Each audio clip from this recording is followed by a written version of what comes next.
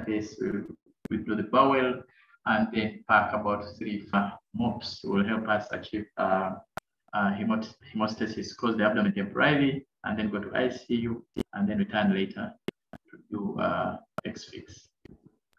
Head trauma, neuro trauma is important to remember the anatomy of whatever is in the head, starting from the scalp, the meninges, the substance of the brain, the ventricles.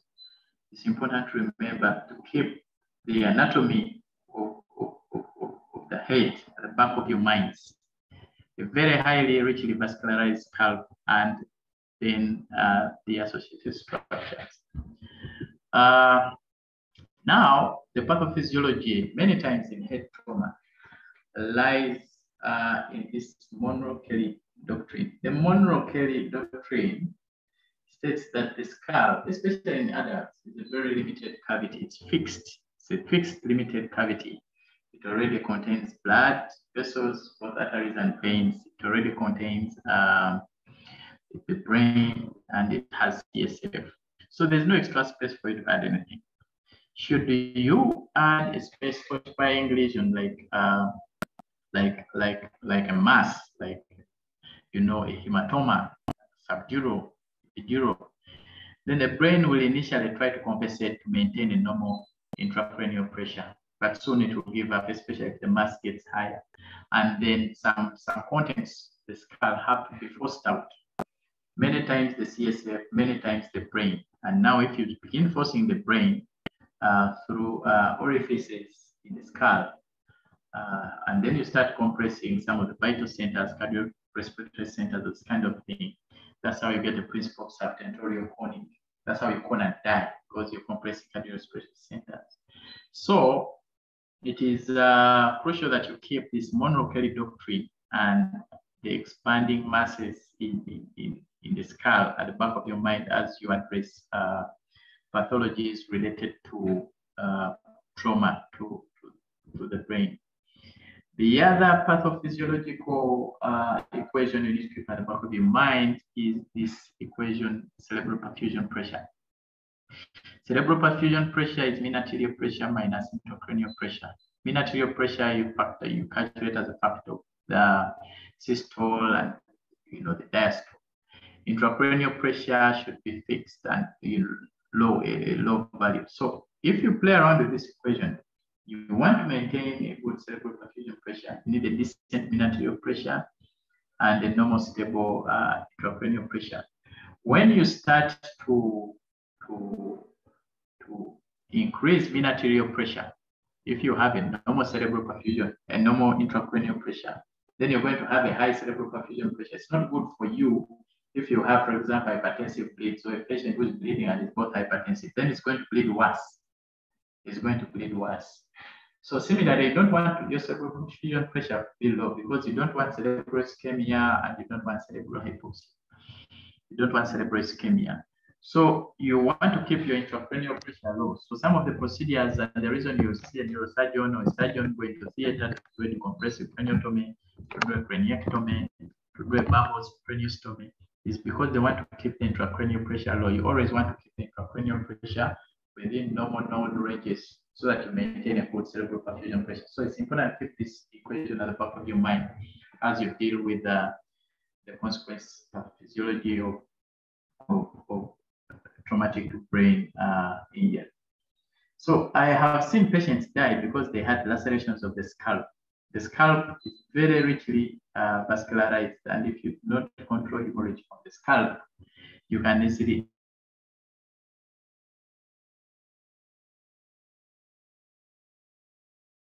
end up with lacerations that can they had. The skull usually fractures, depressed fractures of the skull, or fractures of the cranium and the skull base, the meninges, epidural, subdural, and subarachnoid hemorrhages, and then diffuse axonal injuries in the brain and intracerebral bleeds, commonest injuries. In this picture, you can appreciate, I think, an epidural hematoma here, right here, and on the other side, you can appreciate a subdural hematoma with a shift of midline structures of the brain to the opposite side. So surgical intervention, the neurosurgeon, many times the general surgeon, the country, the scalp lacerations, they are doing major surgical toilet and suture to achieve hemostasis. For depressed fractures of the skull, you're doing skull elevation, you're doing craniotomies, you're doing craniectomies, and you want to achieve hemostasis. You know, you want to achieve hemostasis, this is the goal, and you plan for your patient preoperatively, intraoperatively, postoperatively. Preoperatively, you want to make sure they are not hypertensive. If they are, the blood pressure is controlled. If you have time, you have a good PTI nut. Intraoperatively, you control the process. Adrenaline saline, you inject in the scalp.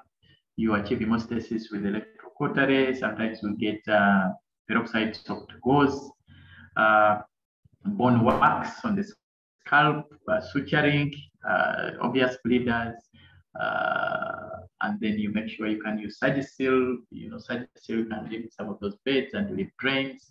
So you always want to achieve hemostasis because it's an embarrassment for you to do a surgery as significant as a craniotomy, and then you reaccumulate content in that space after you've done the procedure. So you make sure you meticulously achieve hemostasis for these, you know, neurosurgical procedures. Musculoskeletal trauma, yes, you can see this picture. This is an X-ray. We have diastasis here, and we have a diastasis here of the pubic bones, and this is an open book fracture. This is a fracture that usually is associated with plenty of bleeding, both from the bony surfaces of the fractured parts of the pelvis, and from the sacral plexus, the plexuses of blood vessels that traverse this bony pelvis. So this pelvis has to be bound. Pelvic binders like this exist, and or locally we can use a bed sheet and wind it around and achieve pelvic binding. Or if we fail, we may need to do a damage control X-fix of the pelvis. Or if we fail, many times the orthopedic is not around, we go to a laparotomy with the lower midline incision and do pelvic peritoneal packing, which peritoneal packs will remove up at least 24 to 30 hours later. Spinal trauma, yes, please know that spinal trauma can exist, and the biggest consequences of having spinal trauma is the spinal shock in the interim, or in the long term, having transection of the spinal cord. So always keep the spinal cord aligned. I think I'm running out of time, so I'll cruise through some of the slides left. You can have major arterial hemorrhage from life-threatening extremity injuries. You have, transection, fractures involving the lower limbs, involving major vessels there. I can have serious catastrophic hemorrhages from that. There's a role for use of a tourniquet briefly, but you have to be very careful as you use tourniquets, not to surpass tourniquet time, instead cause acidosis. You get a quick surgical consult, you assess and reassess the pulses. Sometimes there's what they call a mangled extremity, and you have a mangled extremity. You make a decision between amputation or not. There's a mangled extremity severity score that I haven't put here that you can deploy to be able to deal with that. Yes, there's a crash syndrome. Crash syndrome when you have gross muscle injury or gross muscle ischemia, and you release huge volumes of myoglobin. I think we see many of these in electrical burns and this kind of thing that can give you acute renal failure. So you need to look out for that, and you need to have a quick computation of the urinary output and make sure you maintain a good fluid balance chart. Make sure you deal with this. Compartment syndrome is another demon in trauma, and you have a patient with pain out of proportion to the injury. They have tenseness of the compartment, the area where they have this pain. You have asymmetry of muscle components. You lack distal pulses, and we do not have capacity to measure intra-compartmental pressure routinely, but we shall need to do a fasciotomy to save that limb. because the neurovascular structures traversing that compartment have been compressed by sedimentous swollen muscle that is swollen against a fascial layer that is not expansive. So compartment syndrome is something to look out to. Burns, yes, burns is worth noting. Burns in itself is a whole big topic, but I have only one slide on burns. You have extremes of temperature, very cold, very hot. Very cold, you have trench foot, frostbite, frost nip. Very hot, you have the contact burns. You have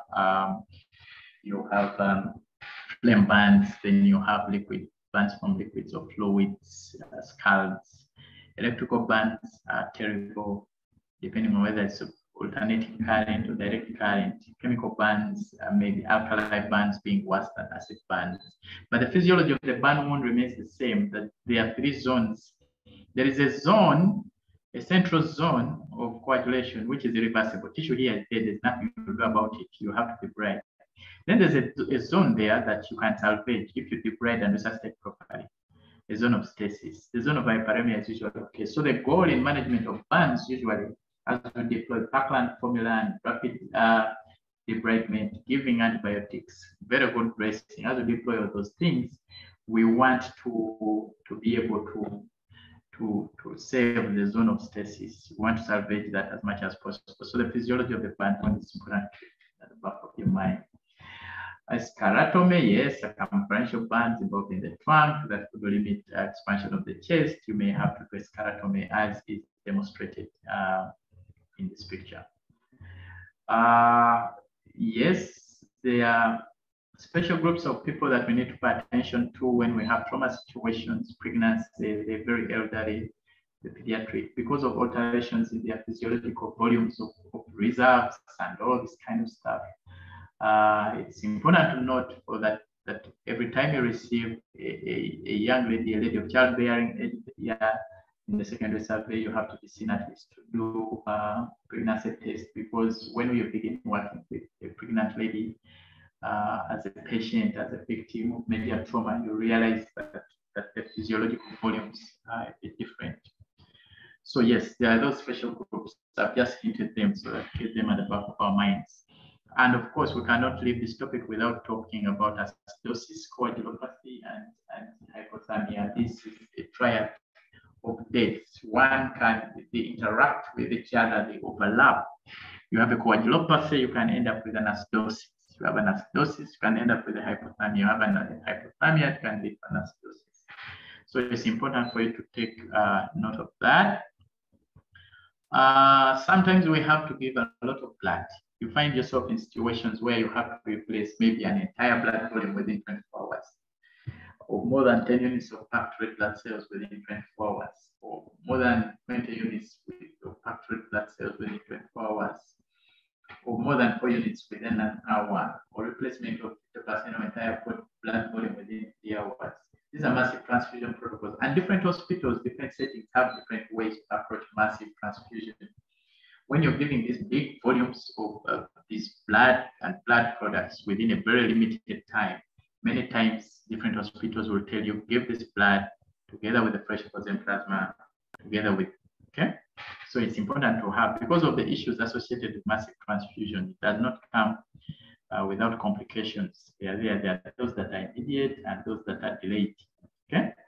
Hyperkalemia, hypothermia, acidosis, and then you can get sepsis and transfusion-related lung injury, the delayed ones.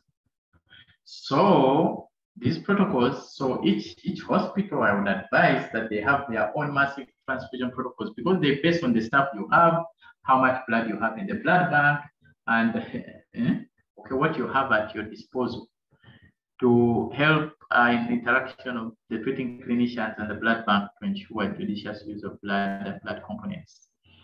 So by developing local agreed and specific guidelines that include clinical, laboratory, and blood bank and logistical responses, clinicians can ensure effective management of massive blood loss and improve outcome. So now, these are the references. Together with a team of some other surgeons, there's a website here, and I would encourage you to visit it, because it has free resources we developed together with the team. The Advanced Kampala Trauma Training. It exists there. Advanced Kampala Trauma course. We have demonstration on the routine ATLS procedures in there, and you can visit an important resource. And this year we expect the 11th money of the ATLS, I think. I think I will end my discussion here. My time is well spent. I thank you so much, and I'm sorry for staying too long. Dr. Mukembo, back to you. Wow. Thank you very much, Dr. Ronald. It's indeed a very wonderful presentation from you. And you have really done justice to the participants. And there were several comments appreciating your presentation. And some were saying learning is ongoing seriously. Indeed, you have been clear and elaborate about the common surgical issues that arise in trauma patients. I know there are those, the bruises, the small wounds that need stitching here and there. Those can be seen on another discussion. So we want to thank you, Dr. Ronald, for this very wonderful presentation. Once again, I want to thank you, our participants, for choosing to associate with the Busoga Health Forum and for staying on until now. We are going to use the next 10-15 minutes to receive your queries or questions regarding the presentation.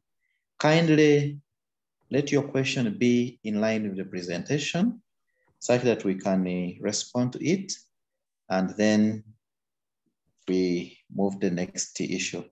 I'll pick a question from Mr. Koma Hakim. Kindly unmute and ask your question. Thank you. Hello. Good evening. Hello, are you hearing me? Yes, we can hear you. Dr. Koma, good to see you. Yes. I just want to say thank you to my friend, Dr. Kiweewa. I haven't seen him for a long time. I've also seen Dr. Mubezi Isaac, my schoolmate at Zambia. My name is Dr. Hakim. I come from South Sudan, but currently in Nairobi. And I would say, Dr. Ronald, thank you very much for the presentation. I flew in when I saw it on Twitter. So I say my friend is presenting, so let me come and hear what he has to present. I came along with one of my colleagues, Ronald Jada. He was in Makerere University, I think 1 year ahead of you. He was also attending from South Sudan. So thank you.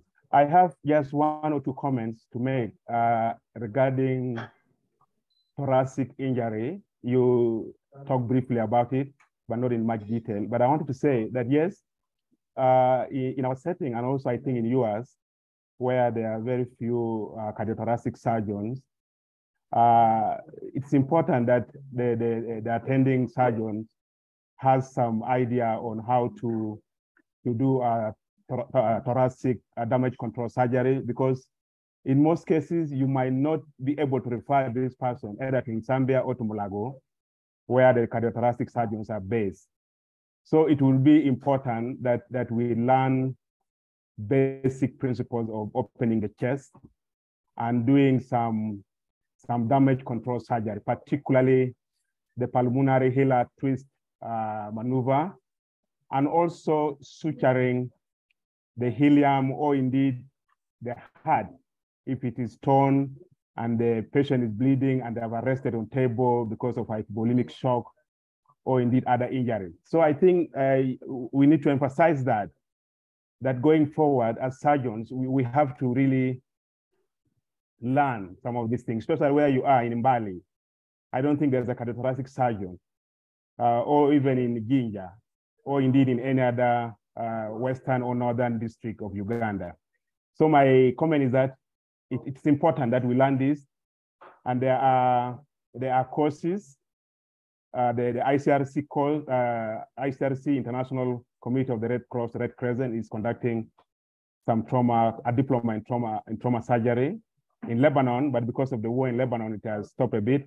I would encourage that more surgeons in Uganda should attend those courses, and will give them a lot of skills. You don't have to wait for Dr. Mugisa or indeed any other kind of thoracic surgeon in Mulago to do some of these things. So you can do it.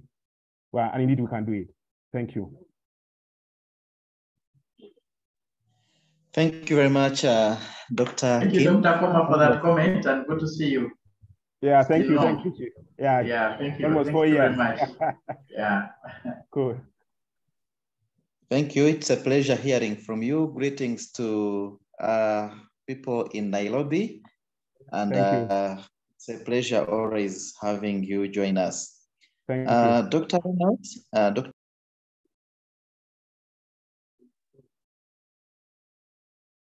Hello. Yes, please. Okay, thank you very much, Dr. Ronald Kiweewa, and thank you very much, Dr. Mukembo, and thank you for giving up the overview of how to manage traumatic complications that may erupt following injuries wherever they may occur. I had my colleague making a comment about thoracic injuries. In Mulago, actually, we have a very fledged ward which I actually had, and we actually attend to most of the thoracic injuries. Although one of the comments that I would wish to make is that in trauma, unless there is any specific indication, we rarely do emergent thoracotomies. Reason being that the outcome is not always very good, yet when we manage them conservatively, especially if we are certain and sure that we are not bleeding from any big vessel, then we have actually come out with very good outcomes. And some of them are actually self-limiting, unless those ones that are extremes. And we usually go in and either using the abdominal approach, like if we have diaphragmatic injuries. Yeah, I know we have also had some right diaphragmatic injuries with displacement of the liver into the chest, and we have actually, those are the times we have done thoracotomies, and the outcomes have been good. But with blood vessels, apart from the intercostals, sometimes that may be bleeding following rib fractures, but we rarely get valved great vessels. And even when they happen, those one will be attended to in the Heart Institute, because they are the ones that are managing the cardiac and the great vessels. But others, by and large, most of the thoracic injuries are managed best conservatively until really there's need to go into the chest, because that surgery actually is very hectic to the patient, and sometimes even the outcomes when you open up the chest are worse than they were before. So, but one of these days when we get time, we shall go through them and we see how we are managing them in Mulago. Otherwise, thank you very much, Ronald. And surely you've been very informative in your presentation and educative, and we ask you to come back again. The Baganda say nera, nera, nera. We also have Busoga say chongero. That's what it means. Thank you very much. God bless everybody who is in attendance. Thank you, Dr. Kaweeru. Thank you very much, Dr. Kaweeru. Dr. Kaweeru is a consultant surgeon and a cardiothoracic surgeon based at Mulago Hospital. We are glad whenever you join us, and you are a very key pillar in the Busoga Health Forum CME series. Those who have been asking for the CPD link, it has been shared in the chat group. Please remember to register so that you don't miss your CPD points, especially the doctors. The allied health workers, we shall soon register with the Allied Council, and we will soon start accrediting your points. There has been a link provided for those who need the slides. And if you want to listen to our previous presentations under the Busoga Health Forum, feel free to follow the link which has been provided to our website. You can listen, the recordings are always uploaded there. You can download the slides and you go through them in your free time. Dr. Ronald, there was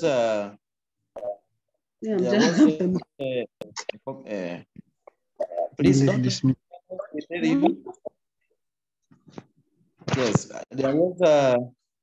there was a question from a member that comment about the use of IV fluids in people with head injuries, and relatedly, another member was asking to comment about the use of mannitol in head injuries.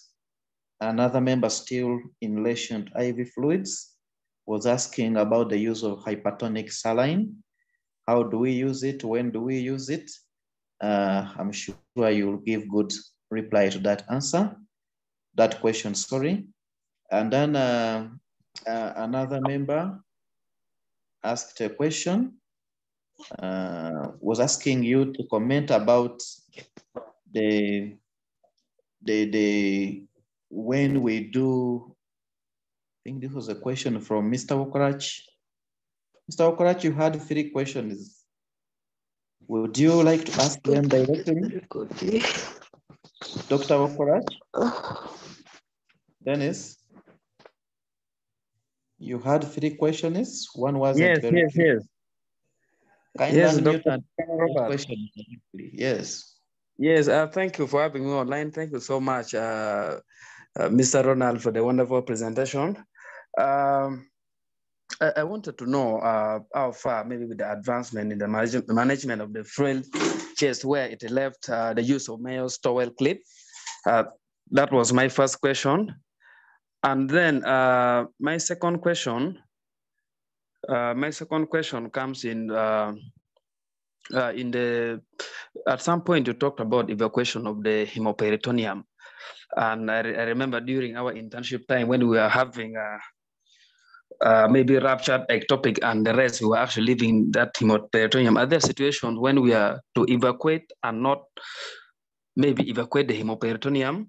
And then the third one, I had, I think maybe the problem was my network, but I think I had a breakage in the voices and the network was not quite well. So I missed when he was talking about the windows in the CFAST, the focused sonography in trauma. Thank you so much. Thank you very much, Dr. Amos from Lira Regional Referral Hospital. Dr. Ronald, would you mind to first respond to those before we pick another set? Thank you. Yes, I think let me respond to those. Now, fluids in head injury, I'll still refer you back to my equation of cerebral perfusion pressure, mean arterial pressure, and intracranial pressure. So when you have a head injury and you have a bleed, an intracranial bleed, you do not want to make your cerebral perfusion pressure so high. If you give too much fluid, then you're going to make your cerebral perfusion pressure too high, and you're probably going to worsen the bleed that you already have. So you want to maintain a perfusion pressure, that's okay, but you want to give your fluids a bit carefully because of that general equation that I showed. You don't want to raise the cerebral perfusion pressure too high, because too high, then you're going to continue bleeding and you already have a bleeding problem. As a general principle for fluids in resuscitation in trauma, I have to say that the most ideal fluid in trauma, because I told you that the commonest cause of shock in trauma is hypovolemic shock due to hemorrhage, the most ideal fluid now they preach in trauma should be blood. Ideally, you'd want to replace blood with blood, but circumstances do not allow for that to happen. We don't have it in ambient amounts.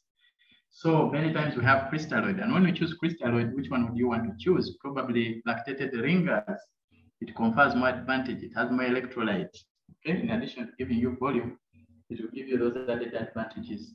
Hypertonic saline seems to be taking over. It has demonstrated in research, I think, an advantage over mannitol in management of increased intracranial pressure in head injury patients. And it also helps with stabilizing of sodium. It reduces on intracerebral edema better than better than Manitou does. So I have a feeling that maybe in the next 5 years, you'll see protocols where Manitou is no longer being used for management of raised intracranial pressure. Hypertonic saline, I think, is taking over for those comfort advantages.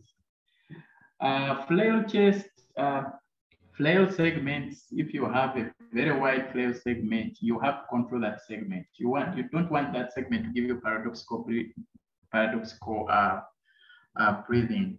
So what we have done usually is to have some sort of compressive dressing that will reduce the paradoxical nature of that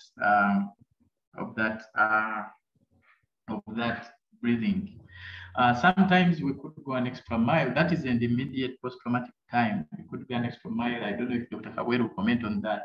Go and sort of repair the ribs to try to approximate them, especially if it's too gross. But many times we don't repair these ribs. We just want to take away that paradoxical nature of breathing that interferes with the blood pressure.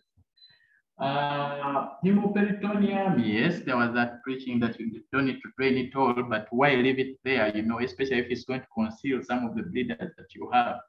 Remember, blood is a constant irritant of the peritoneum. You leave blood there, then your patient is going to be in pain. One of the reasons patients are in pain with peritonitis is because blood is a known irritant of the peritoneum. So you have a hemoperitoneum there, unless there's something gross preventing you from leaving it or some huge advantage of leaving it there. I think you drain your hemoperitoneum. There's no problem. It's already gone, you know, unless you can reuse it for autotransfusion. But many times, maybe not. You don't have the facility to sieve that blood. You drain the hemoperitoneum. It's going to remain a constant irritant of the peritoneum, and your patient will be in pain because of that. The windows of the first scan. Now, the traditional first scan had 4 windows. The first window is the subxiphoid window. You angle the probe of your ultrasound towards the pericardial area. You want to look for pericardial effusion, pericardial tamponade. The second window is the right upper quadrant, or areas around there. You want to look at the interface between the diaphragm and the superior and the superior aspect of the liver, and significantly, you want to look at the interface between the superior edge of the liver and the inferior edge of the liver and the superior edge of the right kidney, which is the Morrison's pouch, and they extend it a bit to look at the right paracolic gutter. That is window number 2. Traditional window number 3 is on the opposite side, on the left. You want to look at the interface between the diaphragm and the spleen, and usually this is a pathological spleen. The normal small spleens, usually that may not be consequential. Or you want to look at the interface between the spleen and the superior pole of the left kidney. This is the splenorenal recess, usually can have collection of blood there. And this window can be extended to look at the left paracolic gutter. The fourth window, traditionally in the past, looks at its suprapubic. It's angled, you know, towards, you know, distally. It's angled distally, the probe, and it's intended to look at the interface between the bladder and the prostate in men, or the bladder and the uterus in women, which is the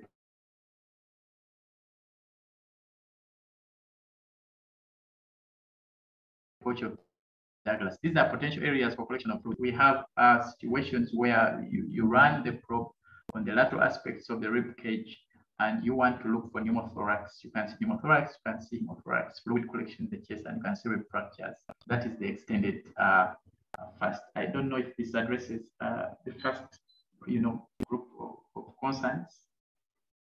That's my submission. Dr. Mukembo, to you. Thank you very much, Dr. Ronald, for that wonderful feedback. I hope, Dr. Dennis, you've been answered. There are those of you having challenges with the registration link for the CPD. I remind you that this is a Google document. Sometimes the challenge is with your Google settings.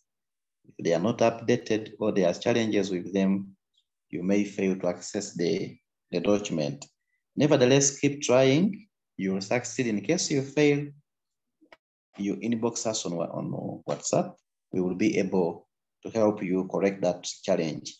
Doctors, I remind you, if you don't have an active online portal account with UMDPC, then the Google document won't help you. You won't get the points on your dashboard. So ensure you have an active online account with UMDPC where the points can be put. Otherwise, registering and then demanding points without an active account doesn't really help you. Thank you very much. Yes, Dr. Amos feels you answered him very well. Greetings to people in Lira. Members, in case there is any question, there was a question from a member about a distinction between cerebrospinal fluid and mucus. I think in the case of fracture base of the skull. This question has been answered in several presentations here, but Dr. Ronald, perhaps you may want to give him an answer to that. How do you differentiate that this patient is leaking CCF and not mucus? Maybe a quick reply to that member.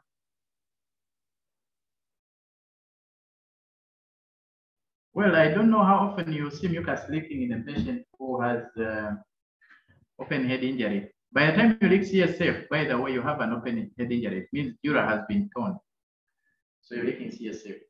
I don't know how many times you see mucus leaking non-stop in a patient who has open head injury, but CSF will until after some days. It's clearer, mucus is more mucoid. CSF is not mucoid. It's a clearer fluid in the normal individual. So I don't know if this helps answer. I don't know if you want to go into laboratory tests to look at the components of CSF and then compare with those of mucus. But many times you want to make a quick clear-cut